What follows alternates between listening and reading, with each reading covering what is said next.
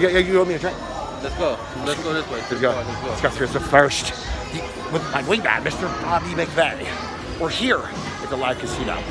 Now, he doesn't want anybody to recognize me. I think I stick out. They all know who I am. They see me coming. Now, I'm Scott Spears, the owner of the internet. They know who the hell I am. Never lost anything in my entire life. And this is with Bobby McVizzy. This is all he does. He's a comedian. He just comes to the casinos and makes jokes or gambles his life away. He's all about this.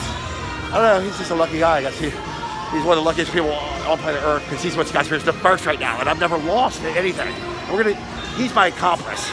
Okay, now this is a robbery with cards and dice. Okay, they see me coming. If you pay attention, you can know that they see me coming. All right, now I'm practicing extreme social distancing. We've given an exhibition already. Nobody gets close to Scott Spears without a microphone. So we already had a concert in the garage. What was the birthday guy's name, Bobby?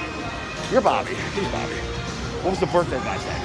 What birthday guy? In the garage. Oh, I don't know. We were singing. We were singing. We should have went with them. Yeah, no. Well, whatever. They'll see us come around. This is Scott Spears the First, reporting from an undisclosed location. And I'm with my wingman, Mr. Bobby McVizzy. We're gonna find a spot. We'll find a spot. So, what we got? What?